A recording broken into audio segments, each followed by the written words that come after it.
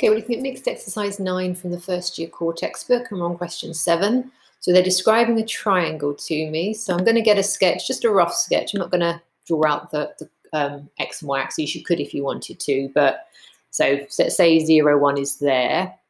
So 3, 4 can be about there, and 1, 3, what am I doing? Can be, hang on, what am I doing? So 0, 1, 1, 3 can be about there.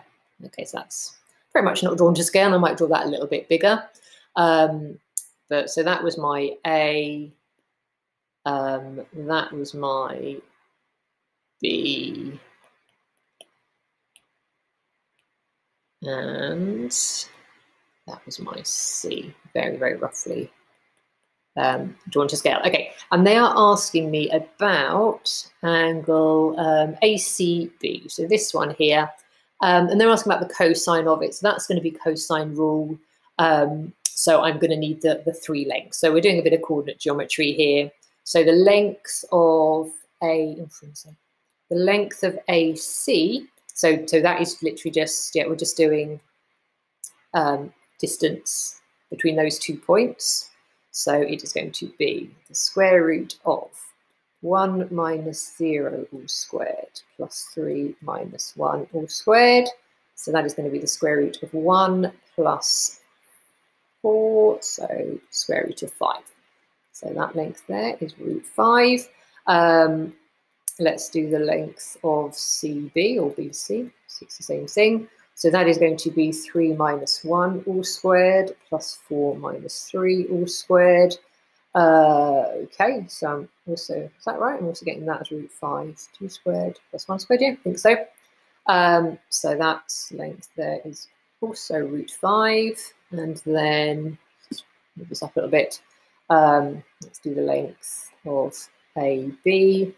So that is going to be the square root of 3 minus 0 all squared plus 4 minus 1 all squared. So that is going to be 9 plus 9. Okay, and I'm not going to bother sort of simplifying any of that third down because there's not really any need to. Okay, so that's root 18. Okay, so let's just draw the triangle a little bit better now. We've got those. So I had 2 sides of root 5 and 1 side of root 18, and that was the angle I needed. So cosine rule, I'm going to say root 18 all squared is root 5 squared plus root 5 squared minus 2 times, I'm going to get this in, 2 times root 5 times cos, and was it C we were calling that one? Yeah, so times cos of angle C. Okay, so root 18 all squared is just 18. Root 5 squared is just 5, so there I've got 5 plus 5. Root 5 times root 5 is 5, so that's going to be minus 10 cos C. So if I add that over to the left-hand side, 10 cos C is minus 8. So cos C is minus 8 over 10. So I know it was supposed to be a negative. I'm hoping it was minus 4/5. Brilliant. Okay, so I've just been calling it C in my working, but obviously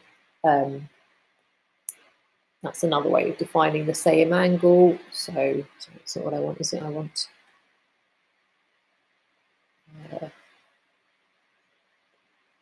cos of ACB is minus 4/5. Okay, lovely. Right, so that was 5 marks. So this bit should be a lot quicker. Yeah, so then calculate the area. Okay, so, and bear in mind, you could have done this even if you got a bit stuck on part A, because if we know that, which we did, they told us in the question, I can just do inverse cos of minus 4/5 and get the angle at C. So that's giving me, I'm back again, right, okay. So that is giving me, when I do inverse cos of minus 4/5, I'm getting 143.1 degrees.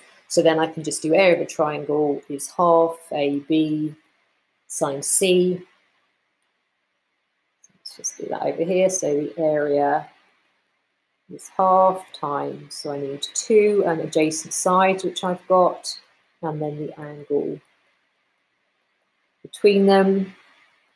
And I've still got the 143.1 in my calculator, so I'm just going to use the more exact answer for that.